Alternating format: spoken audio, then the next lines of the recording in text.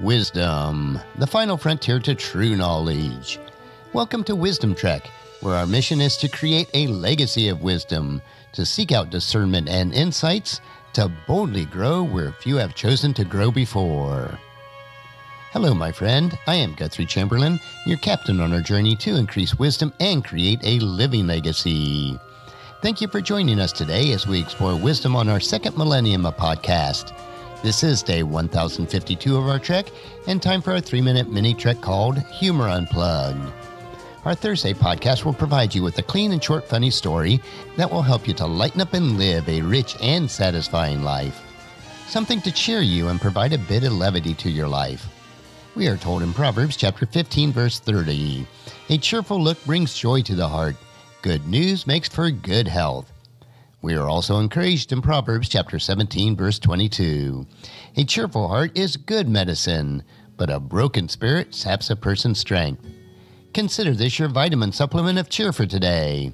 So let's jump right in with today's funny, which is titled, "They Will Put Mommy in Jail." Karen is a mother of two rambunctious elementary school boys who were complete opposites.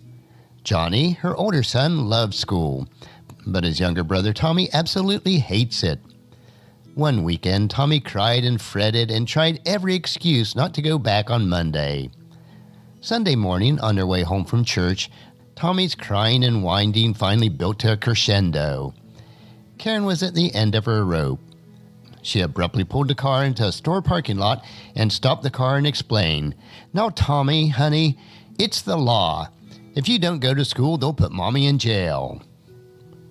Tommy sat back and looked at his mom, and he thought a moment, and then he asked, "Well, how long will you have to stay there?"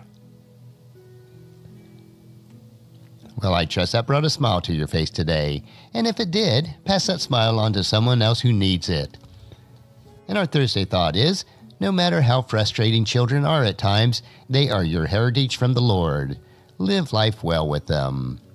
And Proverbs chapter 31, verse 28 and 29 tells us, "Her children will stand up and bless her. Her husband praises her. There are many virtuous and capable women in the world, but you surpass them all."